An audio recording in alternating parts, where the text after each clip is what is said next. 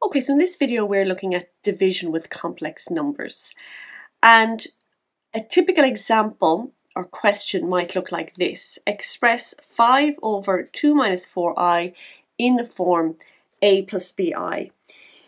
They can ask this kind of question in different ways. One of the key things to watch out for, and a good little exam technique, is whenever you see a division line, you're going to want to apply this division process, okay? So the method basically with division is this.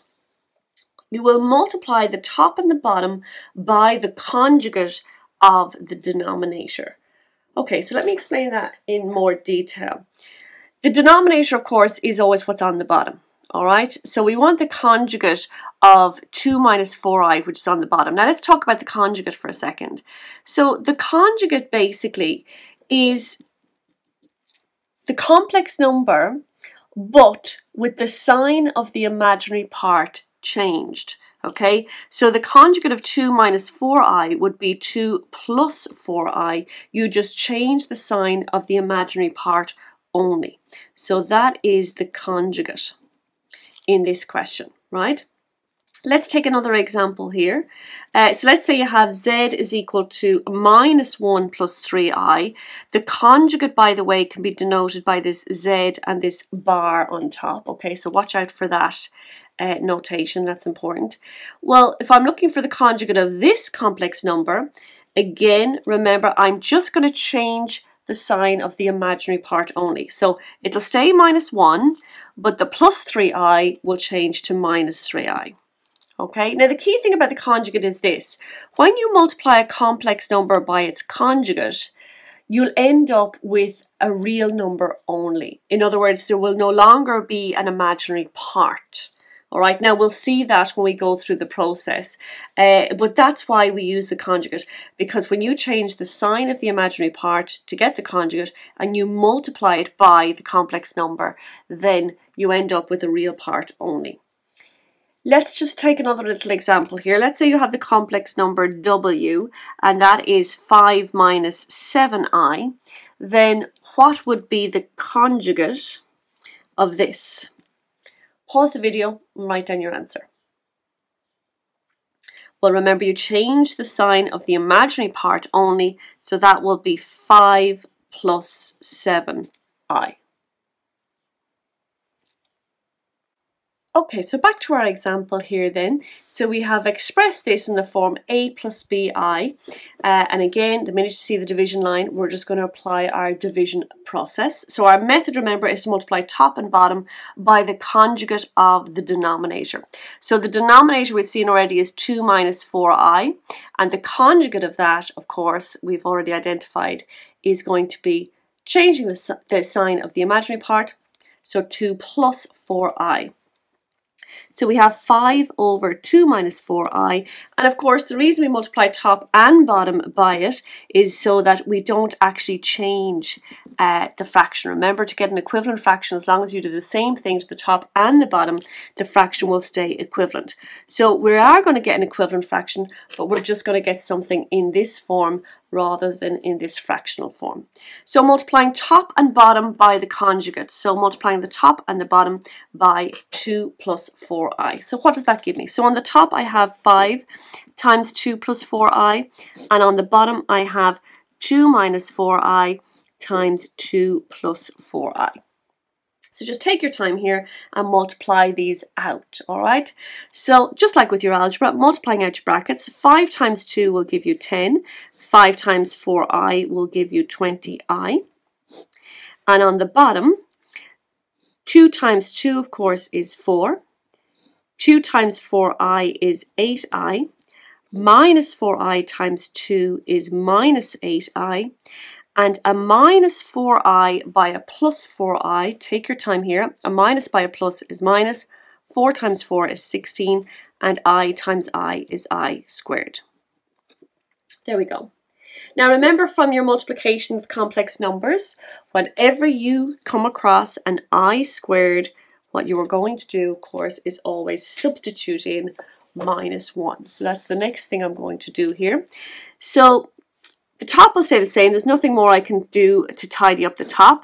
But on the bottom, of course, I will be able to substitute in my -1 for the I squared. And so now that will give me -16 by -1 is +16. Okay, so now we can do a bit of tidying up on the bottom, and we can add together, of course, the things that are the same. So we can add together the real with the real, which is the 4 and the 16, and the imaginary with the imaginary. Now, when I add together the imaginary parts, plus 8i minus 8i, it is, of course, going to give me 0, or cancel each other out. And of course, this is why when you multiply a complex number by its conjugate, we're ending up with just real parts left, okay? Because what you will have is the imaginary parts cancelling out. So on the bottom, I'm left with 4 plus 16, which is 20. Now be careful. What you want to do here at the end then, remember you need it in the form a plus bi. So we'll divide both these terms, 10 plus 20i, by the 20. So it'll be 10 divided by the 20 plus 20i divided by the 20. And 10 divided by 20 is the same as a half. And 20 divided by 20 is the same as, of course, 1. So you can write it as 1i, or of course just half plus I. And that's your answer. Okay, let's try this question. So again, this is asked in a slightly different way. We have let z1 equals 4 plus 2i, let z2 equals 3 minus 2i, and we want to find z1 divided by z2. All right, so again, you've got your division, so we will apply our division method. Pause the video here. Let's see how you get on. So z1 is 4 plus 2i, and we're going to divide by z2, 3 minus 2i. And of course, we're going to multiply top and bottom by the conjugate of the denominator.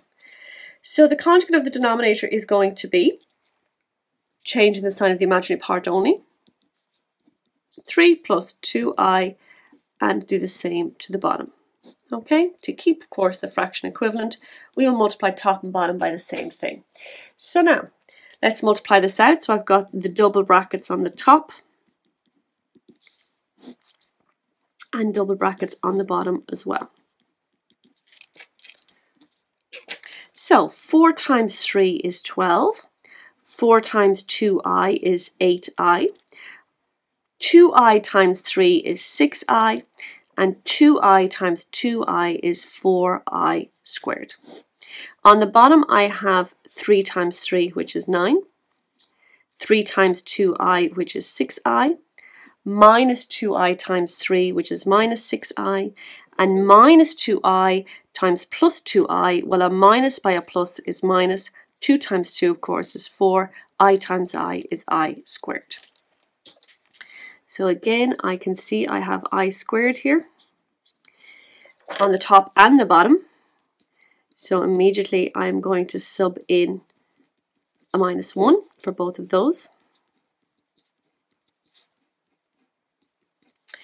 And then, of course, I can tidy up what I have, adding my real with my real.